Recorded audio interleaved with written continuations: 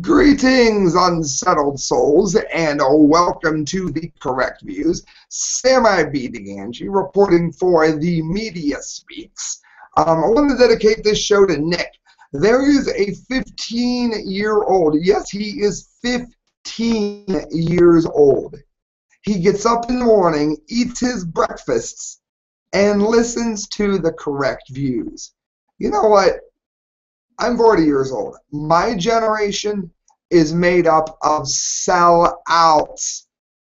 People, we are the reason that your bank teller has eyebrow pierced.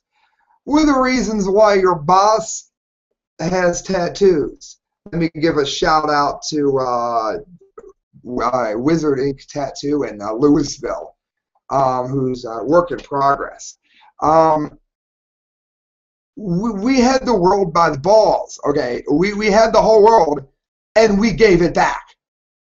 We are the worst, most pathetic sellouts ever. Generation X is far more of a letdown than any generation since hippies went to yuppies, and I'll stand by that. I hate my generation. We are useless, brainless, spineless sellouts, and I'll shout it from the roof.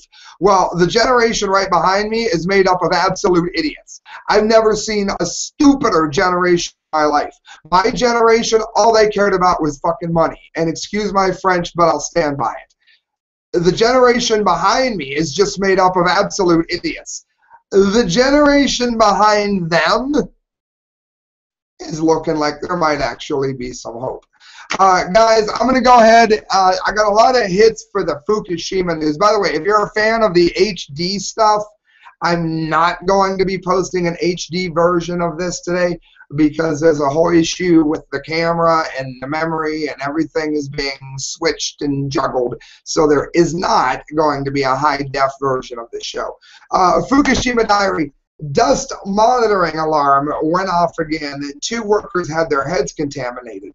Now, I don't know how many of you have seen the movie Silkwood, but it should be absolutely mandatory viewing for anybody between the ages of K through 12. You should have to see this movie. Maybe not that young because of some of the lifestyle choices in the movie. But let me say anybody over the age of 12. Unless you're somebody that's worried about every single reference to anything that might be a little bit stupid, watch Silkwood. Silkwood is a work of genius. And I mention that because one of the things that happened in the film, and it's a true story, by the way, is that she reports on a gentleman, he's like 18, 21, I don't know, a young guy, that gets his head irradiated with this garbage. And his hair grows in hot. That means there was in his DNA now forever radioactivity. Always. Never going to go away. Internally contaminated. It happened to him from one exposure. Well, it's happening now here. Now, some of the typos on this, it's going to sound like I'm reading like I'm drunk or something. I'm not. When you, anyone that listens to Hank Handicraft will tell you, when you take one language and move it into a receptor language, sometimes things don't make sense. And again, so anything I read that doesn't flow, it's what happens when you translate it into English. Dust monitoring alarm went off at 10:04 a.m. again. It's located in front of the seismic isolation building. It went off 8/12/2013 too. This time, the mist was turned off, which proves the contamination source is not the mist.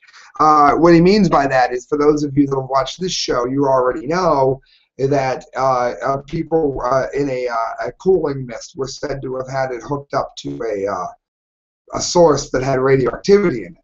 Well, in light of this, now you kind of have to wonder if it wasn't just something that they were saying to cover something up, that something might be that they don't even know what the source is. It was not from the mist. At 10:20 a.m., 2 workers were found contaminated. They were waiting for the bus in front of the seismic isolation building. Both workers had the top of their heads contaminated. TEPCO reported the highest contamination levels at 13 becquerels per cubic centimeter squared. TEPCO wiped the contaminated part to release the workers. Now, see, that is a common misconception, that you can wash radioactivity away.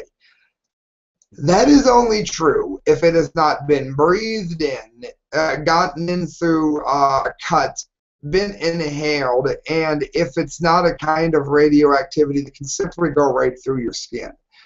In other words, there are only certain kinds of radioactivity that you can remove in that regard. So all this washing of the streets and the roofs and all this, it's important, but it's not getting rid of all the forms of radiation. And the fact that they published that they can send these people home and now they're perfectly okay. They're only perfectly okay from the ones that they could wash away and the radioisotopes that they could remove. The rest of them will be forever contaminating and killing them. And this is one more from Fukushima Diary. I'm doing this because I've gotten like over almost 400 hits now between the two sites, Media Speaks and Correct Views on YouTube, about Fukushima. And I'm glad that I'm reaching people. I've got the greatest compliment that I've ever received. There is a family that is going to be moving from Japan because of information that I gave to them, and that is wonderful. So if you people are listening to me, and then I'm going to go ahead and make sure that I keep giving you guys the facts that you need. TEPCO doesn't analyze groundwater deeper than 16 meters underground. TEPCO, no reason not to do it. And this is another way of covering up just how bad the disaster is. They don't want to go real deep because they're going to prove then what many people have feared and they have denied in light of all the evidence. It seems to imply that the radioactivity has now reached the groundwater of Japan. That could potentially pose health risks for everyone in the northern hemisphere. In the press conference of 8/19/2013, TEPCO commented that they don't make an observation hole deeper than 16 meters underground, but they don't have a reason not to make one. Here, I bet they do. In fact, I bet they do. They're trying to hide how bad it is. Having the contamination level increasing in the Pacific, TEPCO made borings into the seaside of Fukushima nuclear plant area in order to analyze the groundwater. However, they are all shallower than 16 meters. There is an impermeable layer 16 meters deep underground. Also, there is permeable layer underneath. That means there is water that they can get to underneath the part that is harder to get to. This impermeable layer can be damaged due to the quakes and letting the contaminated groundwater seep underground. In other words, they're not testing to where the level is harder. They're saying the ground is so hard the water can't go through. The truth is that a 9.0 earthquake like they suffered very well could break up that impermeable layer. And if that is the case, that's how the groundwater is being contaminated. So in order for that not to come up as relevant, they simply don't test it. That's called dishonesty. In the turbine buildings are directly leaking water, if the turbine buildings are directly leaking water, it is likely to be penetrating under this impermeable layer. But TEPCO doesn't plan to make borings deep enough, and they don't have any reason not to do it. Well, no reason that they're going to admit. How's that? This is from Politico. Bush daughter Hillary Clinton should run. Now, I am doing the Hitlery update here. Hitlery, Shrillery. Arguably the worst candidate for president since Barack Obama, in terms of the damage they could do to the country. This woman is a jackal. You simply would have to be an idiot with a pumpkin for a head to vote for Hillary Clinton. Well, a lot of people have argued that a pumpkin is in fact much smarter than the head that is on top of George W. Bush, and this could prove it. Bush daughter Hillary should run. Yeah. She should run out of the country and never come back because she's a traitor. This is by Taylor Copen. President George W. Bush's daughter Barbara said she would like to see Hillary Clinton run for the president in 2016. Barbara Bush, 31, called Clinton unbelievably accomplished in an upcoming interview with People magazine, saying she wants to see the former First Lady mount the campaign. I'd like to see her mount something else. The former Republican president's daughter said that her respect for Clinton won't necessarily mean she would vote for the former Secretary of State, however. I don't know who she'd be running against, said Bush, but is politically unaffiliated and supports gay marriage. Could this be a ploy just to get Hillary to run because she knows that Hillary is such an awful candidate that even Jeb Bush could beat her? It could be a ploy, but I don't think I don't think Barbara's that smart. Bush's comments come up during an interview primarily about her work as the CEO of a nonprofit global health corps. Look, this is obviously an idiot we're talking about. If Hillary runs, it's going to be the worst thing in the world for the country. But fortunately, I don't know. On one hand, I want to see her run because I don't think that America would support something that dreadful. But looking at the popularity of Obama, who is easily the worst president that the country has ever seen, there might be enough dumb people to vote for Hillary. Hillary, the racial politics, the Wall Street Journal. Hillary is an idiot. Hillary is making the argument that if you want to make sure that somebody is legal to vote, then you are being discriminatory. In other words, what she is saying is, I think African Americans are too stupid to know how to get a license. Therefore, we need to make special rules for black people because they're stupid. That is what Hillary Clinton believes. That is not what I believe. You don't believe me? Go to the Wall Street Journal, look up Hillary's racial politics, of which I will commentarily address now. Hillary Clinton began her 2016 march to the White House last week, and it wasn't a promising debut. How could it have been? The former First Lady and Senator used her first big policy speech since leaving the State Department to portray American election laws as fundamentally racist. You know, because minorities are too stupid to know how to get a license legally. The speech was longer in anecdotes, it says, in statistics, and they're going to fill in the holes, and they do. In 2013, so far, more than 80 bills restricting voter rights have been introduced in 31 states. Mrs. Clinton lied, it says, told her political base of lawyers at the American Bar Association. She portrayed these laws as part of an effort reaching back years to disproportionately impact African American and Latino young voters. And she threw the Supreme Court in as part of the racist conspiracy assailing its recent decision finding the preclearance section of the Voter Rights Act to be unconstitutional. It goes on, and oh my God, it hurts to read what this jackal says. She claimed that the High Court had struck at the heart of the law, though it was eliminate a section that had forced such states as Mississippi to meet higher legal burdens for election laws than other states with a worse current record of minority voter participation. Now every obstacle is related to race. Not every obstacle is related to race, Mrs. Clinton added. But anyone who says that racial discrimination is no longer a problem in American elections has not been paying attention. In other words, she really believes that the act of proving that you are an American citizen is something somehow that blacks and Latinos just aren't smart enough to grasp. This woman is an idiot. Speaking of idiots, this is from Campus Reform. The NAACP attacks Dartmouth students who threw a Crips and Bloods frat party. First of all, many places, many clubs all over the United States have had pimps and hoes balls. Am I in favor of it? I could care less. Really, I mean, it doesn't matter. The club I'm at did it once. I hate hip-hop. Hip-hop and anybody that sings like this, oh baby, baby, that is terrible. I don't care what color you are. That's nothing racist. The NAACP is trying to claim that these people at this fraternity were racist because they threw a Crips and Bloods party. Well, maybe if the black community had enough balls to stand up against people that portray this as black people. Maybe if the NAACP realized that their enemy was not white people, but that their enemy was the media that made idiots like Usher and Rihanna famous, was in fact the enemy, then maybe this thing wouldn't have happened.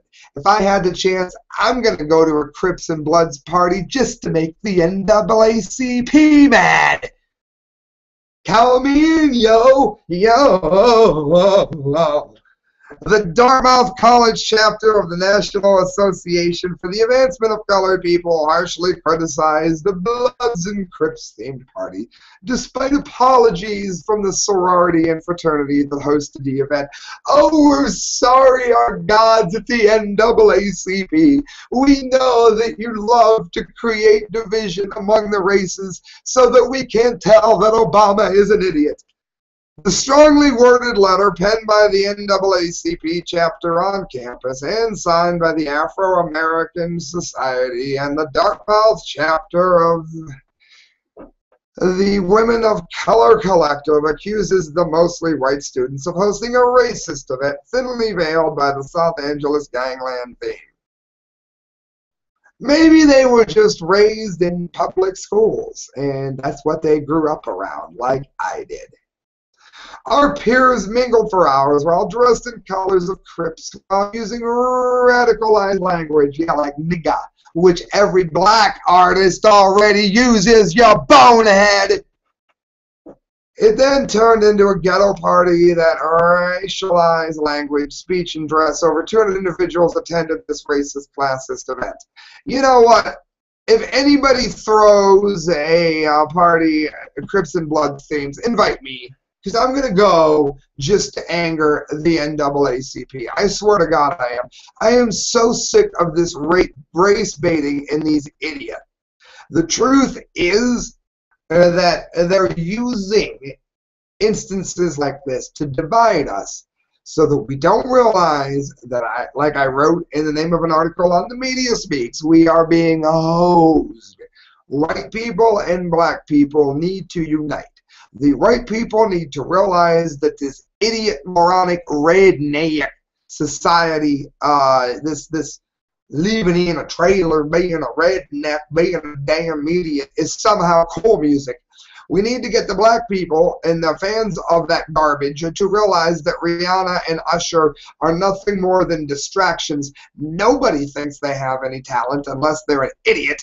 We need to get people together that realize that we have good white politicians like Justin Amish, and we have excellent black people in the media today, such as Sir Walter Williams, and realize that it's not a black and white issue. It is a matter of trying to dumb us down enough to believe that it's a black and white issue when it's not. Guys, do me a favor before I get to the last story. Go to the Media Speak.